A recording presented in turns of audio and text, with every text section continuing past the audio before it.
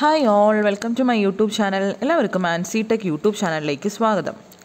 നമ്മുടെ Kerala PSCയുടെ November 25 ഇലക്ട്രീഷ്യൻ്റെ exam ആണ്. So അതിൻ്റെ ബേസിൽ നമ്മളൊരു electrical question bank series start ചെയ്തിട്ടുണ്ട്. അപ്പോൾ സീരീസ് 8 ആണ്. അപ്പം സീരീസ് 7 വരെ കാണാത്തവരെ കാണുക. അതിൻ്റെ ലിങ്ക് ഞാൻ ഡിസ്ക്രിപ്ഷനിൽ ഇടാം. ഓക്കെ, ഇപ്പോൾ നിങ്ങളത് കാണുക. 20 PYQ ക്വസ്റ്റ്യൻസും മോഡൽ ക്വസ്റ്റ്യൻസുമാണ് നമ്മൾ ഡിസ്കസ് ചെയ്യുന്നത്. അതുപോലെ തന്നെ നമ്മുടെ 70 ഡേയുടെ സ്റ്റഡി പ്ലാൻ നമ്മൾ സെറ്റ് ചെയ്തിട്ടുണ്ട്. അതിൻ്റെ ബേസിൽ നമ്മളിപ്പം കഴിഞ്ഞ ഒരാഴ്ച നമ്മുടെ മൊഡ്യൂൾ 3 ആയിരുന്നു. മൊഡ്യൂൾ 3യുടെ എക്സാം സൺഡേ നാളെയാണ് എക്സാം. ഓക്കെ, 10 മണിക്കും ഉണ്ട്, അതുപോലെ തന്നെ 3:30ക്കും ഉണ്ട് എക്സാം. അപ്പോൾ അതിൻ്റെ ലിങ്ക് ഞാൻ ഡിസ്ക്രിപ്ഷനിൽ ഇടാം. അക്കാഡമിയിലാണ്. നിങ്ങൾ അക്കാഡമി ആപ്പ് ഡൗൺലോഡ് ചെയ്ത് ലിങ്ക് ക്ലിക്ക് ചെയ്ത് ഡയറക്റ്റായിട്ട് നിങ്ങൾക്ക് ലൈവ് ക്ലാസ്സിൽ വരാം. ഓക്കെ, അതോടൊപ്പം തന്നെ നമ്മുടെ അക്കാഡമിയിൽ നോൺ ടെക്നിക്കലായിട്ടുള്ള ബാച്ച് കോഴ്സ് ഡീറ്റെയിൽസ് നോക്കാം. 8th സെപ്റ്റംബറിൽ സ്റ്റാർട്ട് ചെയ്ത 70 ഡേയുടെ batch course for LDC mains 10th level top എഡ്യൂക്കേറ്റേഴ്സാണ് class എടുക്കുന്നത്. അതുപോലെ തന്നെ 9th സെപ്റ്റംബറിൽ സ്റ്റാർട്ട് ചെയ്ത 100 ഡേയുടെ batch course ദിശയുടെ top എഡ്യൂക്കേറ്റേഴ്സാണ്. 2nd സെപ്റ്റംബറിലും 12th സെപ്റ്റംബറിലും start ചെയ്ത ബാച്ചസും റണ്ണിങ് ആണ്. അതുപോലെ തന്നെ അൾട്ടിമേറ്റ് ആയിട്ടുള്ള മോക്ക് ടെസ്റ്റ് സീരീസ് ഉണ്ട്. LDC ഡിഗ്രി ലെവൽ എക്സാംസ് ഒക്കെ പ്രിപ്പയർ ചെയ്യുന്നവർക്ക് അൾട്ടിമേറ്റ് ആയിട്ടുള്ള മോക്ക് ടെസ്റ്റ് സീരീസ് ഉണ്ട്. 19th 26th സെപ്റ്റംബറിലാണ്.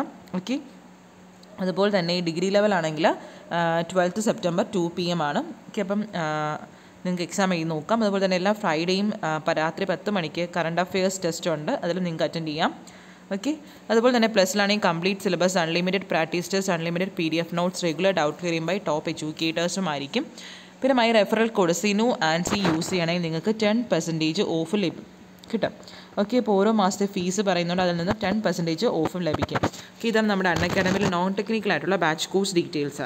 ഓക്കെ, അപ്പോൾ നാളത്തെ 2 ക്ലാസ് നമ്മുടെ ലൈവായിട്ട് നമ്മുടെ ഇലക്ട്രിക്കലിൻ്റെ മൊഡ്യൂൾ 3 മാഗ്നറ്റിസം, ഇലക്ട്രോ മാഗ്നറ്റിസം, അതുപോലെ തന്നെ കപ്പാസിറ്റേഴ്സ് ഇതിൻ്റെ എക്സാം ആയിരുന്നു. അപ്പോൾ ഇതിൻ്റെ ക്വസ്റ്റ്യൻ പേപ്പർ ഡിസ്കഷനാണ്.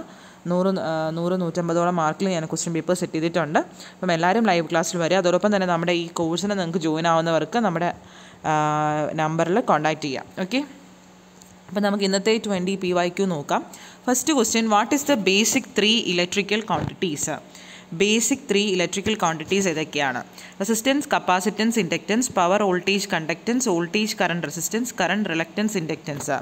ഏതാണ്? It is option 3 voltage, current, resistance.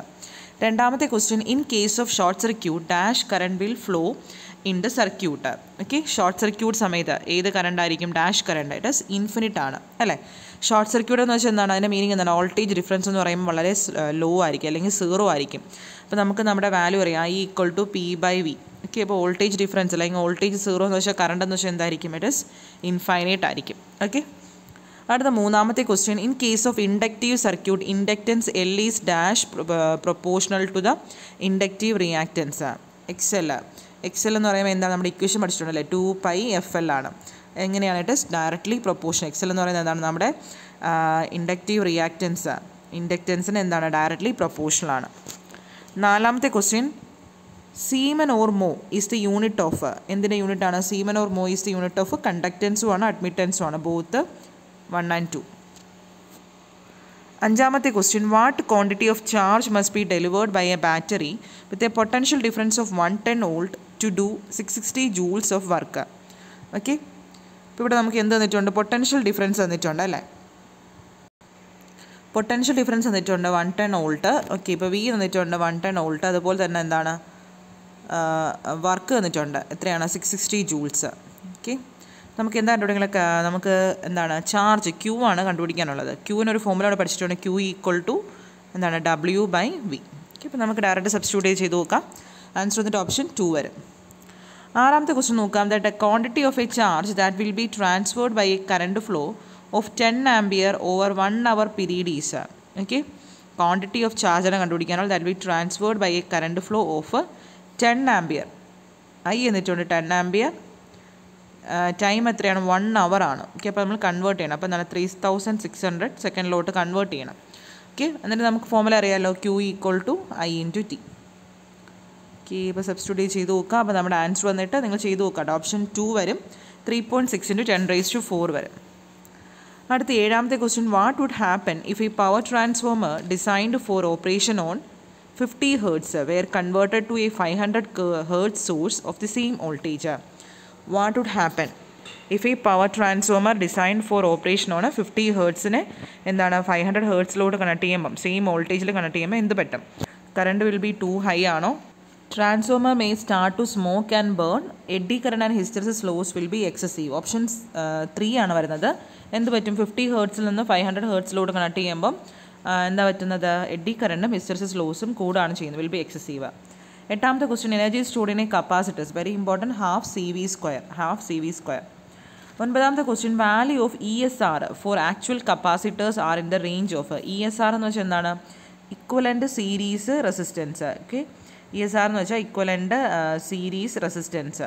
Okay, അപ്പോൾ the value of ESR four actual capacitors എന്ന് പറഞ്ഞാൽ എന്തിൻ്റെ റേഞ്ച് എന്ന് വെച്ചിട്ടുള്ളത്?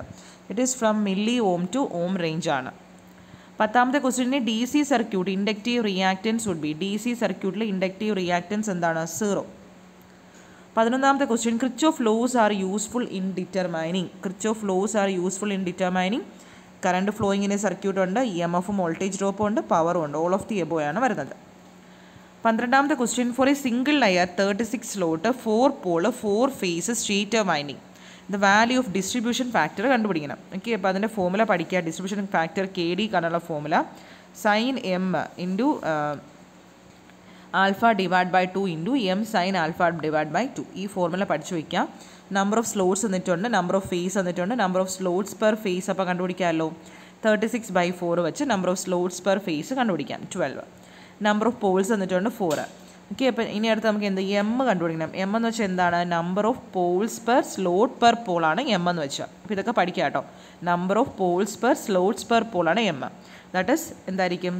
Number of slots per face already നമ്മൾ കണ്ടുപിടിച്ചു 12 divide by number of Paul's per Paul അല്ലേ. അപ്പോൾ പോൾ എത്രയാണ്? 4. 12 ഡിവൈഡ് ബൈ 4 3 കിട്ടും. ഇനി അടുത്ത് നമുക്ക് ആൽഫ കണ്ടുപിടിക്കണം. ആൽഫ എന്ന് പറഞ്ഞാൽ മൊത്തം 360 ആണ്. ഓക്കെ, ഇപ്പോൾ നമ്മുടെ ക്വസ്റ്റ്യൻ വന്നിട്ടുണ്ട് എത്ര സ്ലോട്ട്സ് ഉണ്ട്? 36 സ്ലോട്ട് ഉണ്ട്. ഓക്കെ, അപ്പോൾ 360 ഡിവൈഡ് ബൈ 36 അപ്പോൾ എത്ര കിട്ടും? 10 ഡിഗ്രി കിട്ടും. ഓക്കെ, 10 ഡിഗ്രി മെക്കാനിക്കൽ, നമ്മൾ അതിനെ ഇലക്ട്രിക്കലോട്ട് ആക്കണം. ദാറ്റ് ഈസ് അപ്പോൾ എത്ര കിട്ടും? 20 ഡിഗ്രി ഇലക്ട്രിക്കൽ കിട്ടും. ഓക്കെ, ഇനി വാല്യൂസ് എല്ലാം തന്നെ നമുക്ക് കിട്ടിയിട്ടുണ്ട്. നമുക്ക് ഡയറക്റ്റായിട്ട് സബ്സ്റ്റിറ്റ്യൂട്ട് ചെയ്ത് നോക്കാം. ദാറ്റ് ഈസ് 0.96 ആണ് വാല്യൂ വരുന്നത്. ഓക്കെ, 0.96. അപ്പോൾ ഈ മോഡൽ ക്വസ്റ്റ്യൻസ് ഒക്കെ നമ്മൾ ചെയ്തിട്ടുണ്ട് കുറേ. 13ാമത്തെ question, power in A 3 face സർക്യൂട്ടിന്. Power in A 3 phase circuit എന്താണ്? Both 3 face 3 into V face I vice cos 5 ഉണ്ട്, √3 VLIൽ cos 5 ഉണ്ട്. 14ാമത്തെ ക്വസ്റ്റ്യൻ, ഈ polyphase system is generated by. എങ്ങനെയാണ് ഒരു പോളിഫേസ് എന്ന് പറയുമ്പോൾ എന്താണ്?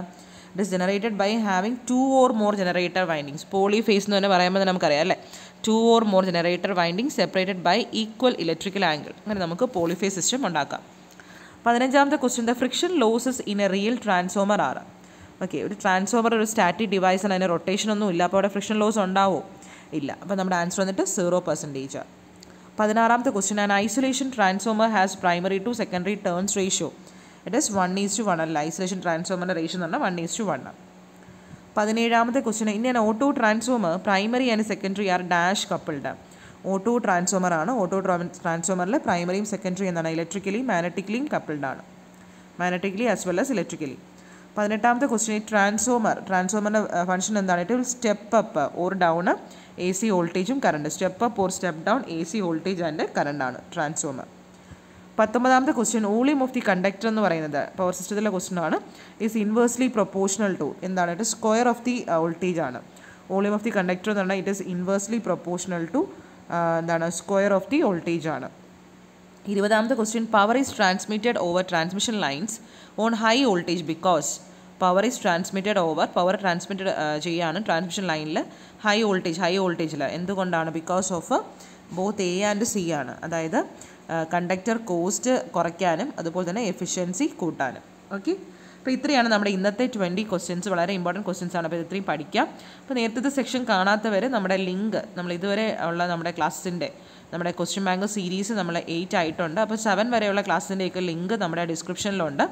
ഓക്കെ, അപ്പോൾ നിങ്ങളത് നോക്കുക. അതുപോലെ തന്നെ നമ്മുടെ ഫുൾ ക്ലാസ് നമ്മൾ ഓരോ ആഴ്ച ഓരോ മൊഡ്യൂൾ വെച്ച് പഠിച്ച് വരെയാണ് 70 ഡേയുടെ സ്റ്റഡി പ്ലാൻ അനുസരിച്ച്. അപ്പോൾ അതിന് ജോയിൻ ആവുന്നവർക്കും കോൺടാക്റ്റ് ചെയ്യാം. Okay, thank you.